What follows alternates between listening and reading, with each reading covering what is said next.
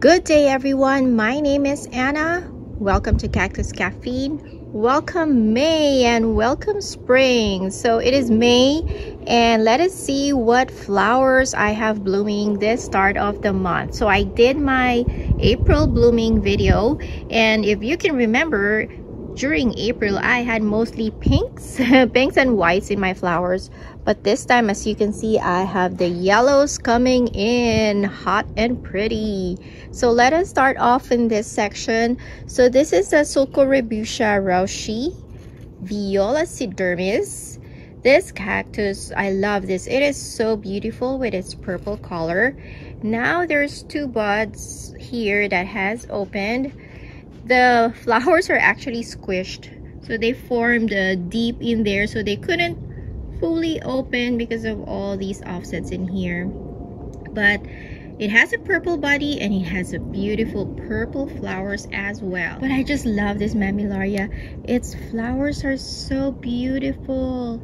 And then here is my, what I believe is, correct me if I'm wrong, Mammillaria prolifera, I believe is the name of this. It doesn't it did not come with a name when I got it, but I am guessing that is the name of that. And look at this yellow lobivia. This one, I'm so proud of this. I grew this from seed. This is the second year that it's been blooming. It bloomed pretty early for me, and what is so interesting about this flower is the mother plant that the seeds of this came from, it was a lobivia with purple flowers. Would you believe that? Purple pinkish flowers like magenta. But when I sowed the seeds and this came up, this one came with a yellow flower. I don't know how it got the yellow flower because I have no other lobivia that has a yellow flower. When a seed grew, it produced a yellow flower. See, those are the surprises that you get when you grow your own cactus from seed. Sometimes you get a crested one, sometimes you get variegated ones, or sometimes you get a surprise when it flowers. And then here is another unknown mammillaria, but it blooms so prolific. And then here I have some parodias, ubelmanianus. Okay, so I have three in here, but somehow they all look different from each other, though when I bought them they all came with the same name. This is very spiny, as you can see, long spines. This has curved spines. That one is almost enormous. And the flowers, this one has pointy petals, this one has more rounded petals. This one has no buds. I don't know what's going on with this one. But yep, that's my Parodia Ornodocactus ubelmania. And then I have a teeny cute Rebutia here. Nice red-orange color. Let's see, it is Rebutia canaletas KK1565. So this was given to me by Brian of Puerto Rico. He grew this from seed. So Brian, look, it is blooming and more buds are on the way. And then moving on to more bright yellow flowers, Mammillaria spherica. Wow, another mammillaria that produces very big flowers. Usually mammillarias form small flowers like this. See, small flowers, and this one. But from time to time you will find a mammillaria with large flowers like this one, Mammillaria spherica. So if you can find this, I highly recommend it. And this is already the second day that these are open. Okay, and then moving on, all these are Mammillaria bocasana rosiflora. This is the mother plant. This produced fruits. I harvested the seeds from the fruits and then I sowed them. These are all the babies. So cute. Mommies and babies all blooming at the same time. And then this very large one. This is an Echinocereus pentalophus. Nice. Big flowers. Third day. This is the third day that it opened. There's actually more buds there. How I wish that they all, you know, open up. at the same time would have been a show, but I am happy with this one for now. Big flower. Okay, so like I said, our spring weather here in Vegas started rather late, so I have a lot of my cacti that are still in early stages of bud development. My echinopsis, my trichocereus, they're all just beginning to form their buds. And I actually have a trip upcoming, so I will be away for more than a month, guys. So I am sad because I'm afraid I will miss out seeing a lot of my cacti in flower, especially the echinopsis and the trichocereus. Although at the same time, I'm excited because actually I'm going back to the Philippines to see my family, and I'm so excited because I haven't seen them in years. So I'm excited to see them, but at the same time I am bummed because I know I will be missing out a lot of my cacti flowers.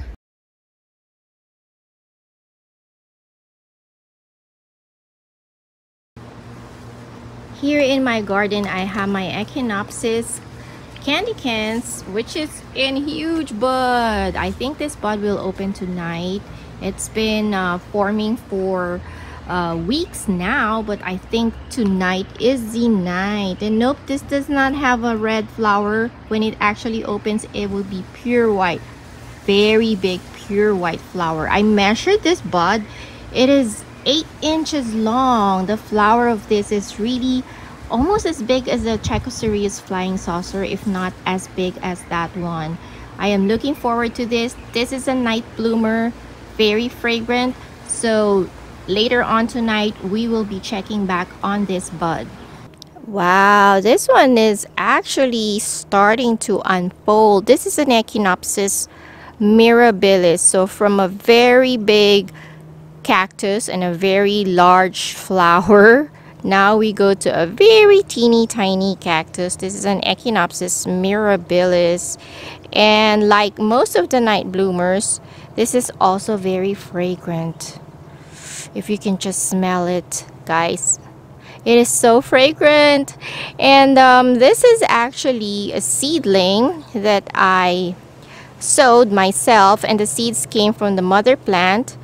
This is the mother plant beside it. So this is the mommy plant. This is the seedling. I believe the seedling is about 3 years old. It flowers at a very young age, about 3 years old. The only thing is the seeds takes a very long time to germinate, at least for me in my experience. I sowed the seeds twice already, 2 batches. I sowed them on different dates. Both of them, the seeds germinated after 6 months. Both of them, 6 months. So this is the first batch that I sowed, and as you can see behind here, there's a teeny tiny one. I think this is from the second batch. Also this one, the mother plant, it has 2 babies right here. So this is from the second batch of seeds that I sowed, and all the seeds came from this mother Echinopsis mirabilis. It is now 8 o'clock p.m. guys, and here is the Echinopsis, halfway open now.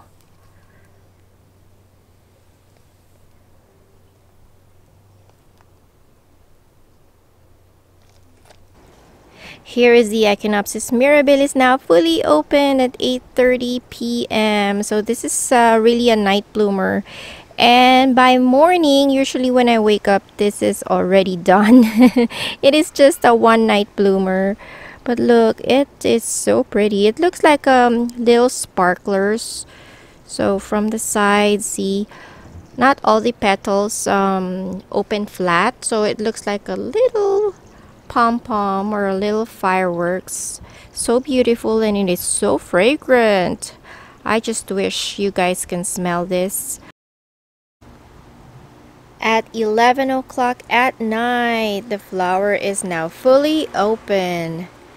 It is a little windy today, so the petals look a little beat up, but it's a huge fragrant flower. I measured it. It's 7.5 inches across.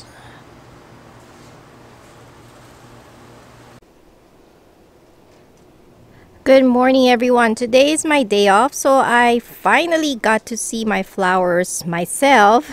The past few days, it was my husband who was doing the filming, and I am so thankful that he did that for me and he was able to capture my flowers when I am at work. So here are the flowers for today. My mammillarias are still flowering for a month now. This is the Zilmaniana. This is Mammillaria prolifera, and then the smallest cactus in the world, Blossfeldia lilliputana, is also in flower. It doesn't look very small because this one is grafted, but on its own roots this grows very slow, and I think I would have to degraft this year. I've had some offsets and I've grafted them, but I think this mother plant needs to be degrafted because my rootstock is not looking good. This is a dragon fruit rootstock and it's really a weak rootstock for me. It doesn't last very long. This has been the third year that it is grafted on this, and I think it's about time for me to change this because it is so thin. Despite me watering it, it won't rehydrate anymore. So after the flowers are done, I will be degrafting this on a stronger rootstock. Okay, more mammillaria here. And look at this one. My Echinocereus pulchellus is super blooming.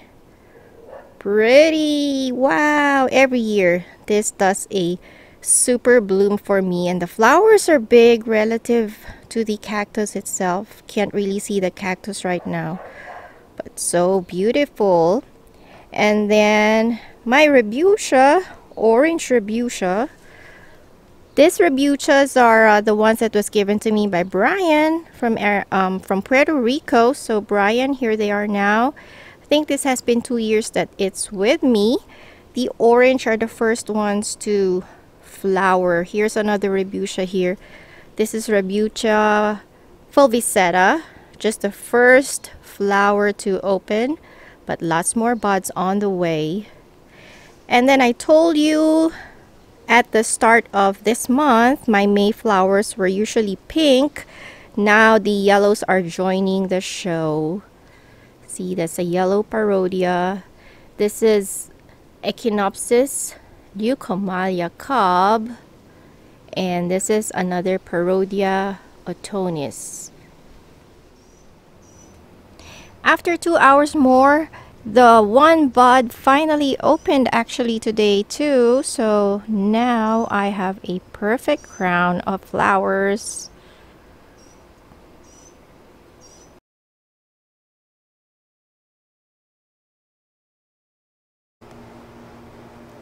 Here is a surprise to me, first time bloomer. Wow! This is a Cylindropuntia. I don't know what type of Cylindropuntia it is. If you guys know, please comment below this video. That's how the cactus looks like. First time blooming, and I did not expect the flower to be this big. I've seen some Cylindropuntia flowers and they're quite small, but this one is big. Wow, that's beautiful.